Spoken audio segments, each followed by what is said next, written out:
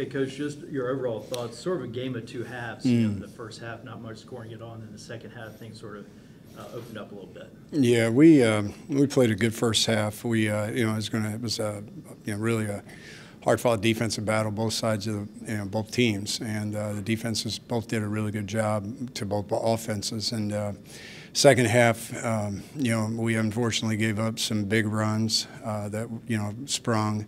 And then we had a lot of we self-inflicted some wounds, and on drives we get drives started offensively, and then we'd have penalties, and you can't have that, not against a good football team.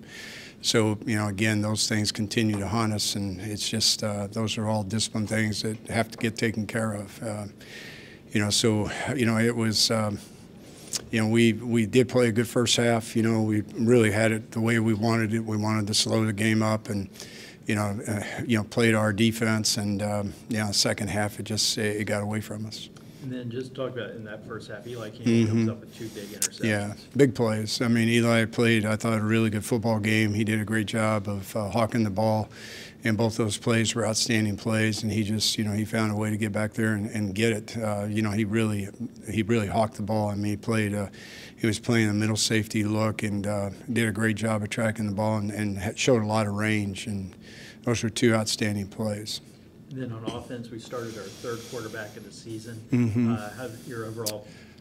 It's always tough when you have to go through 3 quarterbacks. You just, continuity is critical at that position because it gives the whole offense, continuity. And, it was good to, for us, I was happy to get, Bryce back because we'd actually had Bryce, we used him some unusual roles in the beginning of the year, and then he came back and had a little arm issue, and we had to wait to, get him through that. So, we've been going through some stuff there at that spot, the quarterback spot, getting Amari back, and just getting that whole room, healthy. It's been a struggle.